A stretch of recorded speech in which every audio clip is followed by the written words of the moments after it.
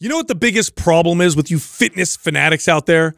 You don't let your body recover. You overtrain all the time, so nothing happens. You stay in the same place. You're spinning your tires in the dirt. That's why we did this episode. This episode is all about the reasons why you're not recovering and seeing results. Great podcast, but I also have a giveaway for you right now. So here's the giveaway. The MAPS Prime Bundle, which will help you recover by working on mobility, improving connectivity, getting better ranges of motion, facilitating recovery through movement. It's great. The bundle includes MAPS Prime, MAPS Prime Pro. You will get that for free, but you got to do this and you have to win. Leave a comment below in the first 24 hours that we drop this episode. Subscribe to this channel and turn on your notifications. If we pick your comment, we'll notify you and you'll get free access to the MAPS Prime Bundle. Also, we're running a 50% off sale right now. 2 programs. MAPS HIIT, that's high-intensity interval training, and MAPS Split, that's a bodybuilder style split routine. Both 50% off. Go sign up at mapsfitnessproducts.com and use the code DEC50 for 50% off. All right, here comes the show. We get a chance to talk to Cassie once a week, and she handles a lot of the customer service on the back end. And I always love her suggestions on the single topic episodes because she can always go, hey, I'm getting a lot of questions around this specific topic. And I'm not sure if we've done an organized episode around this, but I do remember getting a lot of questions. And that is when people aren't recovering, like what's going on? Like they're sore a lot, or, you know, they feel like I'm just constantly sore and I've been beat up and I've been training for a while now, and they feel like they're doing the right things, but don't quite understand why their body isn't fully recovering. And, you know, what are some of the things that you guys, and this is her asking us, like, what do you guys ask them, or what do you look at first to help this person figure out why they're not recovering? I love talking about this because this is one of those crucial pieces to whatever your pursuit is that I think a lot of people just glaze over and don't realize how insanely important it is. This is where all the magical things happen that you're looking to achieve with either gaining muscle or, you know, anything kind of performance related. Yeah, and I mean, truth be told, aside from nutrition, this is probably one of the hardest things to figure out. I'd say this is probably the one that I've struggled with the most for as long as I've been training, is that line between, you know, the right amount of training and you know, not recovering or overtraining. By the way, one of the reasons why this is so challenging for a lot of people is because as your lifestyle changes, as your life changes, it's a moving target, right? Yeah. That's the challenge. The challenge is this workout's always been okay for me, and now all of a sudden I can't recover from it. What's going on? So that's one of the first things I actually say to someone who says this to me is first I want them to know that, listen, this is part of the process, is figuring this piece out. And even with me, I've been doing this for 20 plus years. I still run into this today because lifestyle changes, diet changes, programming changes. You get older. Yeah, there's a lot of things that are changing, and so it's constantly a moving target. And instead of getting frustrated from it or allowing it to you know, influence you quitting, just look at it as a signal that, okay, there's something that I'm not doing here that I can improve upon and address it that way. Yeah, so I think we should open with some just easy signs or some clear signs that you're probably not recovering fully. The first one would be nagging inflammation. So this is when you feel inflammation, typically at the insertion or origins of muscle, like, or at the joints. Like, oh, why is my elbow kind of bothering me all the time? Or, man, my knee feels a little stiff or sore, or my shoulder, or here at in the armpit part of my pec, it feels a little sore. For me, this is a really clear sign, is I'll feel these kind of inflamed areas. Twinges almost. Yeah, and they're just nagging. You know, I guess that's the best way to describe it, right? They're nagging inflammatory issues. The next one that's really obvious is, for me at least, is bad sleep. Like, whatever your normal sleeping patterns are, if all of a sudden you're waking up throughout the night or restless or not able to, or you wake up super exhausted, like you didn't sleep at all, that can often be a sign that you're not recovering properly. Yeah, I notice that one a lot, when the restless nights, and partially because of how I'm training, but also too the amount of stress I'm carrying and not properly releasing and dealing with throughout the day, that then it carries into my sleep, which then if you don't get quality sleep, you're not fully recovering. It sort of perpetually just keeps this, you in this same state where you're fighting this constantly. I think that how sore you are is a signal too. Like, being sore is part of the process. Like, it's inevitable if you do movements and things you've never done before, and you train with any sort of intensity at all, that there's likelihood going to be some soreness. But I remember being a young kid and actually chasing this, like looking to be as crippled as possible, thinking that the harder I go or the more sore I am, the harder better it is for me to move, the better it is, when it's the complete opposite. Like, I want to feel that I did the workout. I want to know, I want to be reminded that, like, oh yeah, I trained that yesterday. I can feel that.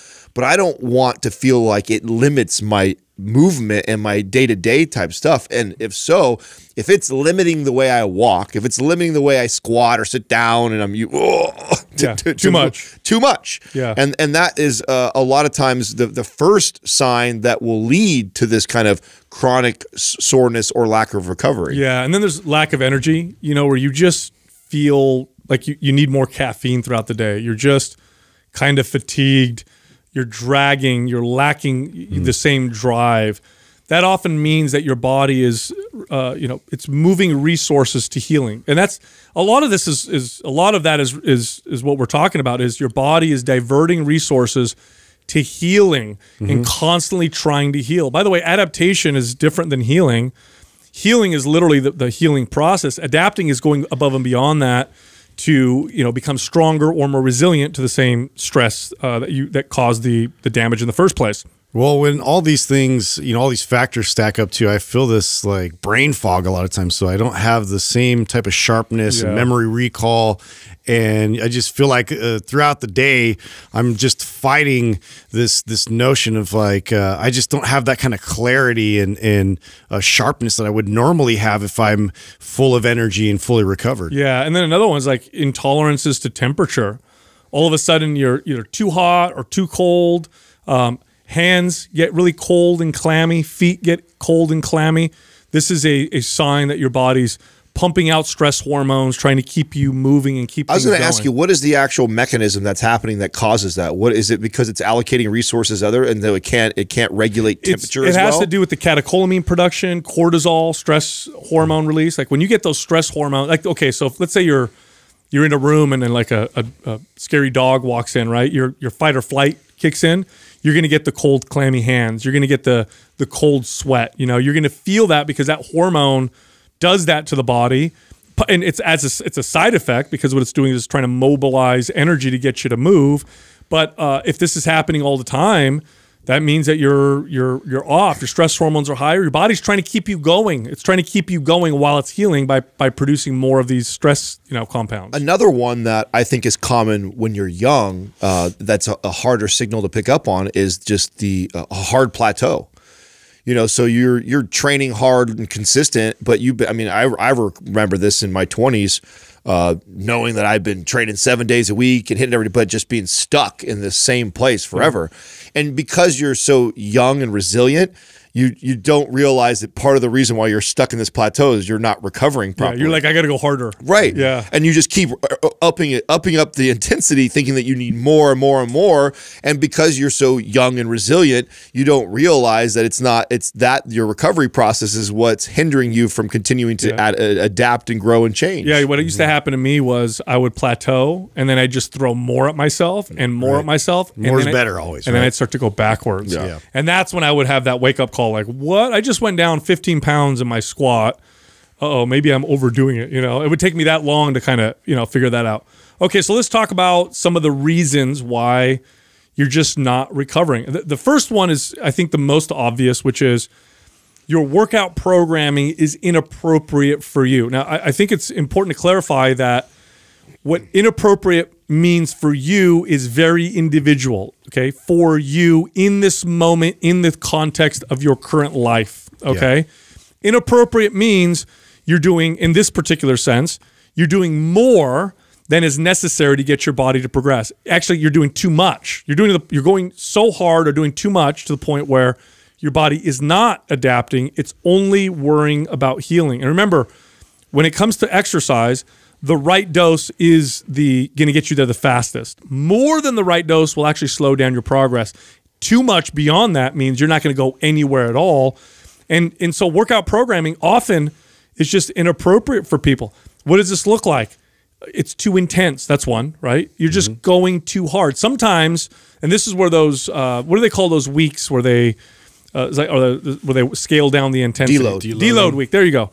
You know, they do studies on deload weeks, and they find with hard training athletes and lifters that they make the most gains during the deload weeks, during when they drop the intensity. Trippy because you go on vacation and you're so stressed out that you're not able to continue that type of routine that you've established, and you've been so consistent. But then you're off for a week, let's say, and you come back and you're like, oh my God, I feel so much stronger, and it trips you out because what is a glaringly obvious thing at that point is like, wow, maybe I could do a little bit less and see, a better result. And so sometimes that's a good indication of like, maybe I might be going too much, too hard. We have to remember that training is a stress. And if you are doing it like crazy, your body is just trying to defend itself from all these insults. Yeah.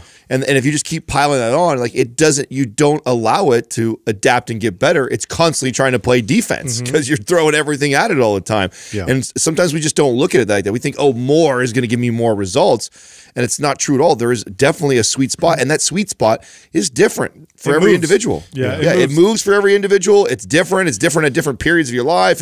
It determines day to day based off of rest and nutrition. There's so many factors that play a role in this that it's not simply just going and hammering your body and then I should see the results. I mean, I'm going to use it. I'm going to use an analogy. So, and before I do, so we're talking about working out too hard. That means the intensity is too high. You're either going to failure, you're doing too many supersets, you're pushing your body harder than you need to, or you're working out too long. Workouts are lasting too long. Again, this is very individual.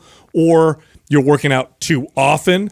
That's another one. So here's the analogy, right? So let's say I wanted to develop a callus on my hands. Well, the way I stimulate a callus is I rub a rough object on my hand. And if I do it right, I'll cause a little bit of damage. Then what my body will do is heal the damage. And then it'll add extra layers of skin to build a callus. So that next time, exactly, that's the adaptation process, right? Yeah. The healing is the skin healing. The adaptation is the callus. And what that does is it sets me up so that next time I don't cause as much damage. So too hard would be rubbing my skin really hard, right? Too long would be just I'm rubbing it way too long. Too often is I don't give my skin enough time in between rubbing it to allow it to heal and to adapt. So the condition of my skin and the condition of my body has a large role in determining what's too hard, what's too long, what's too often. So this is what happens oftentimes with the training. Another thing is that you might just be doing the wrong kind of workout, just period, doing the wrong kind of workout. I had a client once, I'll never forget, this woman who was an executive, very, go attitude.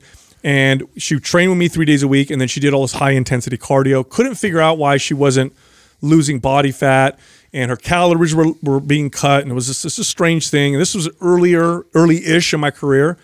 And I remember saying, let's trade out 2 of those hard cardio sessions for a relaxing type of yoga. And she's like, but I'm burning way less calories, so should I cut my calories? I said, no, let's see what happens. Let's just replace them with the yoga, which is way less intensity.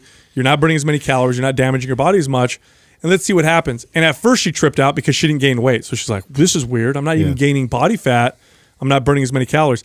And then something funny happened. Her body started to progress and adapt because that was the right kind of workout to add to her body at that moment. Right. And also, too, when it comes to programming, so what you do the in-between days is also, a factor where way back in the day, I used to think you'd train as hard as possible and then you'd rest as hard as possible. So meaning you'd lay down, you would do as minimal movement as possible, and we would just sort of ride it out until I was fully recovered, and then I would go back and hammer myself just as hard, when in fact, one of the most effective ways to fully recover is to add light movement and to to add a bit of activity and active recovery. And so, you know, once I started kind of incorporating in real light movement, stimulate the muscles, get the blood pumping, because in a sense the blood is actually, you know, one of those mechanisms that helps you to recover fully if you get good circulation. It does, and it doesn't cause more damage. It facilitates recovery. I must have experienced this a million times before I figured it out,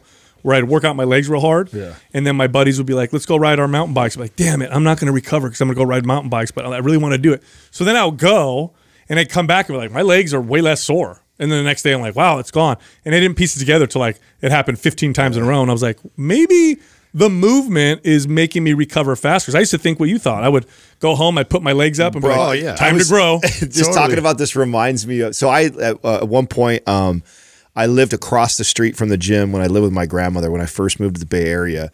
And I was in this place like where I believed that it was all about how hard you trained and then how much you could rest, and to the point where I was like competitive with like how much could I just I would go train the shit out of him. I mean, like crippling, barely walk out of the gym for 2 hours, go to across the street to my grandma's house, lay in the bed and just like literally like look at the time, like okay, I got on the bed by 1, cool, and just, like lay there all day like thinking that like all this muscle right is your bed. it's building, calling my grandma, could you bring me some chicken and rice? Like, literally, I did that for months, thinking that this was going to build the most amount of active muscle. recovery is like stretching, light movement, trigger sessions, like you'll find in MAPS Anabolic.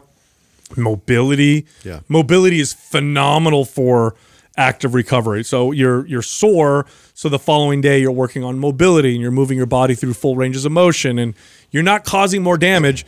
You are literally speeding up the recovery process. And in fact, it's the opposite of what we used to think. Like if you worked out and then didn't move at all, in fact, if you tested this on yourself, work out real hard and then stay bedridden for a week and then go back to work out, you'll be weaker. Well, and anybody who's had surgery knows this, right? Because the first thing that they're trying to make sure that they establish is that you get up and, you move and you get that movement established, so that way, you know, the body like gets that signal like, hey, we need to recover, we need to get back, you know, to accomplish like what we used to be able to do. And so in order to do that, you got to really kind of work through that to get to that place. Well, it's obvious when you understand what's going on, right? You when you move and walk around, you're moving blood and oxygen and nutrients through the muscles. So it's like, what do you think is going to speed up recovery and build more muscle? Would be sitting there and slowing down how much blood, oxygen, and nutrients, not as effective, or pumping a bunch of blood and nutrients through there. It just makes total sense when you understand what the recovery process looks like. That, oh, I don't want to completely be sedentary. Plus, that's not ideal. You're sending a weird signal to your body by not moving afterwards, because your body's like, there's a lot of stress, got to repair, got to build. And then, oh, wait a minute, we don't need these muscles. They're not really moving much anymore. So it's this weird counter signal that actually causes recovery to take much longer. The next one, this one's a big one, and I didn't figure this out until I was older, which is sleep quality. Poor sleep quality will crush your ability to recover. And I don't care who you are. I don't even care if you're on tons of anabolic steroids or whatever. I don't care how great your genetics are. If you have poor sleep, you can forget, not only can you forget about recovering from your workouts, you can forget about your brain getting rid of the waste products and stuff that it needs to for you to function the next day, to the point where lack of sleep quality accelerates or causes dementia, Alzheimer's, lots of health issues, to the point, again, they've done studies where they've had people go sleep deprived. They go crazy. Within 3 days, I think the rate of insanity is like 50% or something like that. So really crazy. So this is a big deal. And it's not just, I didn't sleep for 8 hours. It's, did you sleep good for 8 hours? Or were you up kind of throughout the night? Were you restless? This is where you actually get a chance to build your body back and fully recover and balance out your hormones and your body to sort of catch up with all the stimulus and all the insults that you've you know, like put upon it throughout the day. Now, the most important part, I think, of this is actually addressing how you get better at this versus talking about it. Because, of course, because I don't know if you got, I mean, I remember hearing and reading the importance of sleep. So then you just go to bed. Like, right. So I kind of always knew that. Like, it was just kind of whatever. And I know that I dismissed it and said, oh, I'll sleep when I'm dead and sleep's overrated. Like, I used to say those things, but it wasn't like I wasn't reading anything that said sleep wasn't important. Like, I feel like a lot of people that are listening right now know that. I think the most important message is, so what does that look like if I really want to improve it? That was something that didn't come full circle for me later on. Like, oh, and the best thing that someone ever said to me, and I don't remember where the first time I heard it, was like, you know, it's so interesting how we all have these crazy rituals around getting up and starting our day. You know, everything from brushing your teeth to showering to, you know, cup of coffee to reading a newspaper to, you know, whatever. It's like we have these systems that we've put in place, and your alarm sets every single day. Most people have an alarm that's set at the same time every day. They consistently do it. But nighttime is so different. Oh, it depends on if I'm watching a Netflix show. I might go to bed at midnight. I might go to bed at 10 o'clock. I might go to bed sometimes at 9:30 if I'm really tired and exhausted and I feel I have to. Or, you know, no one really puts a lot of energy and focus around preparing themselves for sleep. And I think learning how to do that will improve the sleep quality versus, like you were saying, Justin's like, what do I do? Just lay there and like try and sleep harder? Because that's the way I hear it. You know, that's the way I hear it the first, when I thought about it before, just like, what am I going to do? Try and sleep better? That just sounds weird. No, I think preparing is, that's the best first step, right? Have a schedule. I go to bed at, I want to be in bed by 10. So at 9 p.m., I'm getting ready to go to bed. What does that look like? I'm going to dim the lights, wear blue light blocking glasses. I'm not going to eat anything. I'm not going to have any stimulants after, you know, maybe 3 p.m. And I'm preparing for bed. And then when it's time to go into bed, my brain and my body are ready to go to sleep. Well, the blue light blocking glasses are great, but also like the closer you can get to that first light to when the sun goes down, you know, obviously that's like sort of your great window, so you can kind of match that circadian rhythm kind of period. Because I noticed too, like if I get more sunlight during the day, it's a lot easier for me to get deeper sleep. Yes, that's a big one. Which does play a factor for me personally, and also too not eating too late, which then now I have digestive things that interrupt that real deep sleep that I could achieve. Well, your organs have circadian rhythm too. So light and sun, you know, they help set your circadian rhythm, but so do your organs, including your stomach. So when you eat food really late, that sends a signal to your brain that says, all right, it's time to be awake. So you probably don't want to eat a couple hours before bed. The next one is that your stress bucket might already be full, or it's overflowing when you add your workout. What does that mean? So your body, think of your body having a stress bucket, and all stress gets thrown into this bucket. So workout, is that a stress? Yes, it is. What about argument with my spouse? That's a stress. You know, I yelled at the guy in traffic. That's a stress.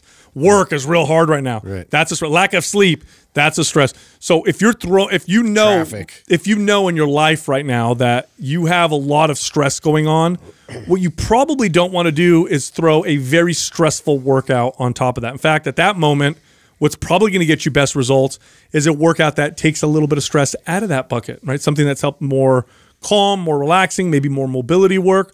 Or you recognize my stress bucket's almost full, so my workouts are shorter, less intense, and less frequent. Now, do you what are the things that you think insult that the most, or like how do you either personally manage that or help like clients manage something like that? Because I guess that's so it's very individual. Right, it's very individual. Yeah. There's a wide range, you know, and maybe somebody who's always had like a rocky relationship, that's like life for them. It's like, I'm always fighting with my spouse, so what am I going to do? Never work out hard? Like that's just normal for me. So like how do you help somebody decide, am I already overfilling my bucket full of stress? Are there things that you're telling them to look out for or pay attention? Yeah, well, you got to ask yourself, am I more stressed out now than I normally am? Because you're absolutely right. Like someone might be able to cut me off in traffic or flip me off or whatever. And to me, it's like, you know, whatever. But to someone else, that may really cause a lot of stress and ruin their day. So this is a personal one for sure. Yeah, I think really it's just about like taking inventory. So if you can just sit there and think about all those things that even if you mention it, like, oh, like it tenses you up a bit, and you realize that I'm carrying this with me. And this is, or it's something that you're constantly thinking about that you just can't stop spinning on. And you know, these are things like, well, how can I actionably kind of take steps towards reducing that amount of stress? And maybe if it's work, it's like, for me, it's writing things down and getting more organized. So it's like I can take things off one by one. Yeah. And so then that kind of lowers taking all of it on at once in my mind. So that's one way I can kind of address that. And then also too, if I need to have a confrontation with a relationship, I need to face that. I need to go, take action in that direction. But it's individual 100%. You just have to kind of realize like what those steps look like. Because I know a lot of people that use the workout as their way of de-stressing. Of course. They I got in a fight with my wife, or I got this financial stress right now, or I just got fired from my job. Oh my god, all this stuff. So I'm going to go to the gym and hammer the shit out of myself. Like a lot of times that's where people go and thinking that that's going to be, and they get that temporary feeling, as we talk about the cortisol junkies, right? They get that spike in that, and that feels good. Cortisol temporarily. feels good, right? It gives them that good feeling, like, oh, I'm so glad I went and did that. But in reality, they may not get the results that they want from that. Because if you're going to the gym to make a body composition change, right, reduce body fat or build muscle, and you go there and that's your goal, but then you're going there because you got all this stress, and then you do like an intense workout to give you that temporary spike that gives you a temporary feeling of relief. In reality, though, you weren't doing as much good for your body as you thought you were doing. And so I think it's important that you're paying attention to both. Like, say my client is recovering really well, and that is their answer. Okay, it's not that big of a deal. But if we're in a plateau and we're not recovering very well, right, and then I know that they're doing all this stress, and I know that they're also punishing themselves in the gym, now I have something to like use as like, okay, well, if you were seeing good results and you did that every once in a while, probably not a big deal. But if I've got you and you're stuck in this hard plateau, you're complaining about being sore all the time, and then I also know that you're using your workout to try and not think about your wife that you hate, or not think about your job that you hate, and that's probably what level are you right now? Right. I think that's a good way to kind of figure that out. To that, right? No, that's a very good point. All right, this next one is this one was relatively common with newer clients, which is they weren't meeting their nutritional needs. In other words, you need resources to repair, heal, and adapt. That means that you could send all the your body could have all the plans for repair, all the plans for adaptation, but if it doesn't have the building blocks, it's not going to do anything. So can you negatively affect your recovery because your calories are too low? Yeah. In fact, that's one of the #1 things to look out for when you're on a diet where you're cutting your calories is, am I recovering? I can't recover because my calories are so low. Not enough protein. That was a big one, especially with female clients where they weren't getting enough protein. They were like 40 grams a day. It was really, really low. So I'd have them bump it to 80 grams or something like that, which still isn't super high, but it's twice as much as they were doing before. And all of a sudden they're like, man, I could recover much better. I feel so much stronger. I remember a buddy of mine back when I used to train in jiu-jitsu, he would come in and he kept complaining about his joints and how sore he was getting. And so then I said, do you mind if I ask you about your nutrition? Because, I'm in the fitness space. And so we talked, and he was vegan. So I said, sometimes it's hard to get enough protein when you're eating a vegan diet. Do you mind if I ask where you get your protein sources? And he wasn't supplementing with protein. I said, well, why don't you try a vegan protein powder and take it post-workout and just see how you feel? And I remember he came back and he was like, dude, it's like magic. He's like, I'm recovering so much better. He just wasn't getting the adequate amount of protein that his body needed to recover for what he was doing. So I think this is actually why people a lot of times feel like protein powders are so magical. It's why the space is so big, and why efficiency is there a lot of times. times. Because there's people that, man, I tell you what, when I start taking my protein shake, I start seeing, and they attribute it to the protein shake, but in reality it's just because they were under consuming. Yeah, they could eat a chicken breast. Exactly. If they would have just went and had 8 ounces more of chicken breast every single day instead of the shake, they would have felt the exact same results. And so I think it's important that you understand that, because I agree, this is the #1 thing personally for myself. I've talked about on the show before that I just gravitate towards carbs, or I could easily meal skip. The size of my body, I need 200 grams of protein, give or take. It's really easy. I can go on a day and hit 90 grams of protein, and do that chronically for a week, 2 weeks straight. And so this is actually the first place that I go, because I'm pretty good at being aware of like my day-to-day stress. If I didn't get very good sleep, how to back off the workout.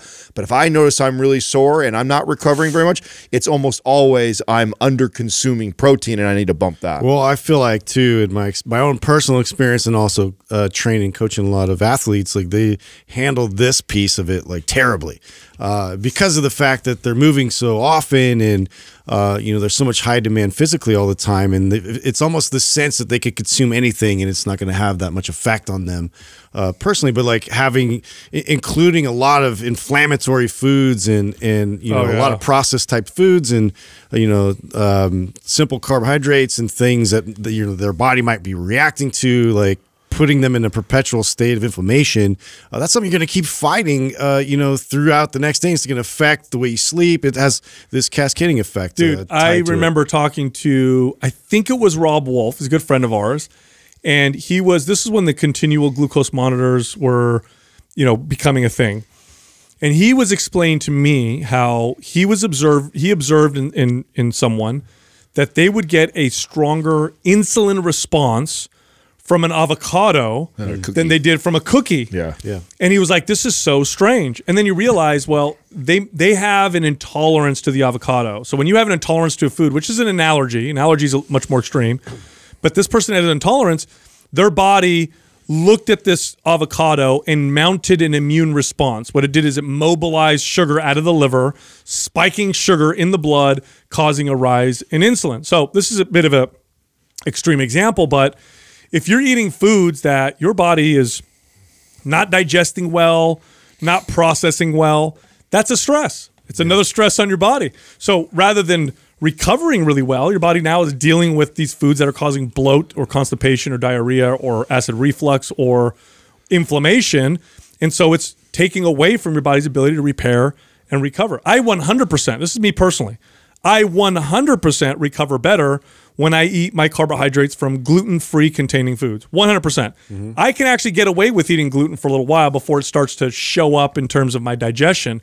But the first thing I notice is I get sore more often. And it's because my body's just more inflamed because I have a mild intolerance to gluten. Now, this next one, I feel like one, it's getting worse. Two, I think that if you've checked all the boxes, like you're listening right now and you're like, you know, I'm good. I do that. No, I hit my protein take, and you're, I'm sleep, and you're listening right now, but yet I'm still having a hard time.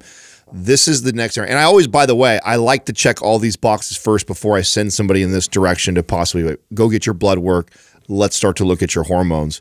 Last night we had Dr. Rand in our Mind Pump Hormones forum, and this was like a major conversation. And he says, you know, sometimes like our test levels and our estrogen levels isn't enough to tell the whole story, and that it's important that we're also finding out from the client their feedback. Like, hey, I'm sore all the time, my energy levels are down, but it says my test level is somewhat normal. It's like your hormones could be off and you still not be in a dangerous place. And if you've checked all these other boxes, you're doing all the other things we're talking about, this very well could be the reason why you're not recovering. Yeah, hormone imbalance issues tend to feel like this. It tends to feel like out of nowhere. Like, wait a minute, this is really weird. Nothing has really changed. All of a sudden, I'm losing muscle. I'm gaining body fat very easily. My energy's kind of low. This is very, very strange. Like, what's going on? Like, I have a friend who got her thyroid tested and found that she was creating too many antibodies. And she had all these strange, unexplainable symptoms. And she's like, I'm doing all these things right, and I feel like I'm rested, but my body's just not responding. That can sometimes point to hormone imbalance issues. And so what you could do is you go get tested. And you, by the way, you want to go to a hormone specialist, because a hormone specialist, this is way more complex than looking at the range. This is what I've learned recently by through working with Regenerative and Sport Medicine. That's the company that we have affiliated with that does this kind of stuff. Is that it's not just about looking in the range, because you could look at a range. Just give you an example of like testosterone range for men.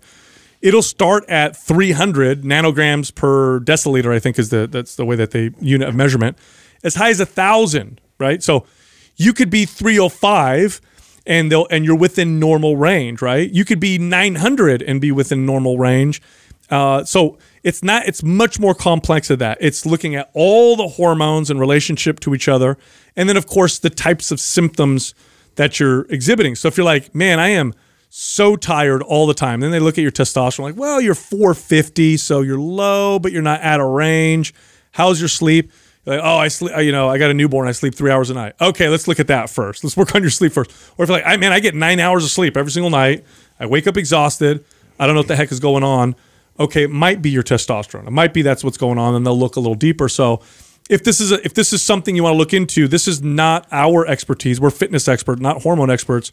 Then I recommend you go to, I think is it mphormones.com or MP? MP so Hormones. Letter mphormones.com, and then you can ask more questions about this. All right, so this last one is last for a reason, and that's because of all the things that we talked about, this contributes the least to your body's ability to recover. That doesn't mean it doesn't have a role and it can't help, but it won't fix your recovery issues if your recovery issues are because of all the things that we talked about, okay? So this can give you a little bit of an edge, and that's about it. And I think that the next thing that we're talking about, which is supplements, it's cool to use when you're doing everything right and you're pushing your body and you're kind of, you know, up against that line, right? You keep pushing up against the line. So you want a little bit more of a buffer so you can continue to train really intensely. And there are certain supplements that have been proven to enhance recovery. Again, it's not going to fix poor sleep. It's not going to fix poor programming or a crappy diet. But if all those things are good and you want to push your body a little harder, but you're kind of on that line, then they can kind of help. And the first supplement is creatine. Creatine's easily the most studied ergogenic supplement around. There's thousands of studies, many of them peer-reviewed, double-blind, placebo-controlled. It's safe, it's effective, it's actually healthy. They're now recommending it to older populations. It's good for the brain and the heart, not just your muscles. It does make you stronger, and it does help your mitochondria function better, gives them more energy so that you can speed up the recovery process. Now, I want to go back to the creatine one because originally creatine was really promoted as like energy and building muscle. Has it more recently been, attached to recovery and speeding up that process? Because that wasn't always like that, right? No, but that's part of the reason why it helps you build muscle. So it amps up muscle protein synthesis, right? So that's where your body takes the protein and turns it into active tissue or utilizes it for, let's say, building muscle, which is the thing that we're trying to do, or repair muscle. Creatine supplementation increases ATP in the body. ATP is one of the primary sources of energy for all of your cells, or if not all of the cells. And when you have more ATP, that protein synthesis cycle speeds up a little bit. So you get a little bit of a faster So that's what it is. It's process. because of the recovery process of the ATP and ADP is that it's contributing to the process of recovering. Because it's got more of that energy, it could then recover at a faster rate. Yes, it also increases intracellular fluid. So what you'll notice when you take creatine is you may gain initially a couple pounds on the scale, and people are like, oh, it's water weight. It is. It's not bloat, by the way. Bloat is outside of the cells. Inside the cells, fluid looks good. It's like a pump is kind of like that, right? So muscles look a little fuller, a little tighter, but increasing intracellular fluid improves nutrient delivery, improves waste removal, reduces inflammation. So that also helps speed up the process of recovery.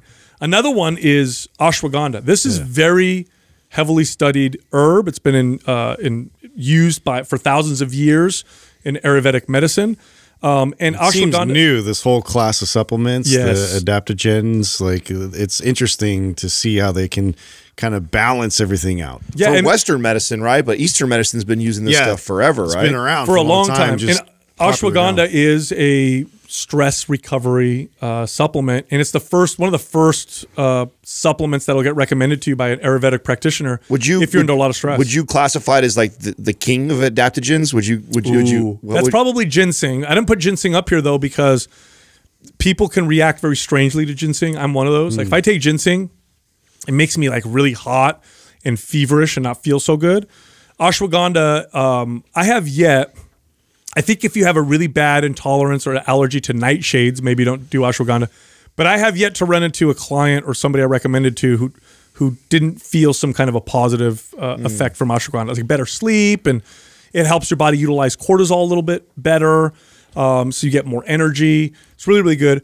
Rhodiola is another one. Rhodiola is more of a stimulant. It's actually a good replacement for caffeine for some people. That's been shown to speed up recovery. protein powder if your protein's low. That's a big one, man. We just talked about that earlier. Well, that's probably to me, that's the first one. Like, even though it falls in the supplement category, and the real truth is it's not the protein powder, it's that you're low on your protein. That's just a quick and easy way to do it. Yep. So if you're somebody who chronically misses your protein intake, then simply taking a shake every single day could be game-changing for you. Yeah, mushroom supplements are big now too, although they've been used forever. Like cordyceps is one of my favorites. That one, that one got a lot of news. I think it was I want to say the 2000 Olympics. Chinese Olympic team? Yeah, the swimmers were crushing, and they said, oh, it's cordyceps. Who knows if it was cordyceps? Maybe it was some exotic anabolic steroids. But people started diving into the research, and cordyceps does improve recovery, and it improves VO2 max and stamina in particular. So for people who want more stamina, work capacity, I've recommended cordyceps to people who've DM'd me who do like physical labor jobs. So I'll say, try cordyceps, and they notice that they are, better heat tolerance and they can work longer. So that's kind of a cool supplement. Reishi, which I hope I'm pronouncing it right. It's R-E-I-S-H-I. This is another, kind of adaptogenic type supplement. But here's the problem with some of these herbs and stuff is that you got to find good sources. Yeah. Four Sigmatics, the company we work with the mushroom-based ones, they're the best by far. I haven't yet to find a mushroom-based supplement company that comes close to the stringent, quality control that they have with their products. And then there's this last one that I love because I brought this up, I think the first time on the podcast like 6 years ago. Now it's exploding all over the place. Oh, yeah. So I do want to do a little clarity around the supplement. Okay, so this particular supplement is called ecdysterone, and there are other types of sterones that are similar, like turkesterone, very similar to ecdysterone. These are insect hormones. That's making its round right now too, by the way. Yeah, I'm seeing that all over the place. Both of them, right? So they're insect hormones. Literally, it's a hormone in insects that gets them to molt, but it's also something you find in plants. And it has this very interesting effect in humans where it gets you to build more muscle and recover faster, and it gets you leaner. And yes, it does work. It's been studied, and it does work. You got to find really good stuff. The problem is this. You grow an ectoskeleton. Yeah. That's the problem. You start to grow other legs. Like a bug. No, it actually stops working. After about 45 days, you notice that you don't get this effect anymore. It's a very short-lived kind of product, and but you definitely notice it when you're on it. Sorry, we have no affiliate. We have no companies that we can promote. And I'll say probably a good 50% of the stuff out in the market's garbage. So it's really poor quality control. Again, it's not going to fix poor sleep, bad diet, bad programming, none of that stuff. But if everything's good, this is one of the supplements that you may notice when you take it. Now, that being said, I do want to express that they're not quite sure how it works. They think it's mediated through the estrogen receptor, believe it or not, which makes me want to avoid recommending it to women. And all the studies I've seen have been done on men. So I wouldn't recommend it to women because I don't know what the potential effects can be with women. But with men, it seems to be all good. So there you have it. All the stuff you can do, or the reasons why you're not recovering, and some of the stuff you can do to speed up that process. Look, if you like our information, head over to mindpumpfree.com and check out all of our free guides on fitness and fat loss, nutrition, and guides on personal training. Again, it's mindpumpfree.com. You can also find all of us on Instagram. So Justin is at mindpumpjustin, I'm at mindpumpsal, and Adam is at mindpumpadam.